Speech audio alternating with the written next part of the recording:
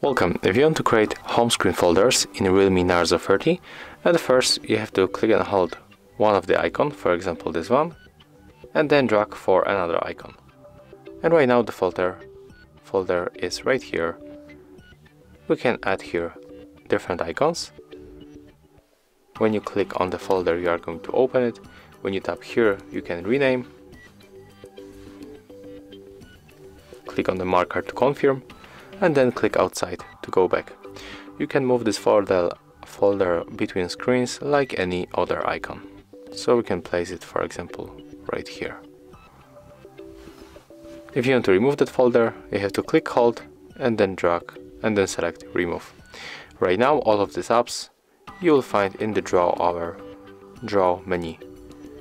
If you want to put back, for example, the Google Assistant, you have to click, hold, and then drag to the screen.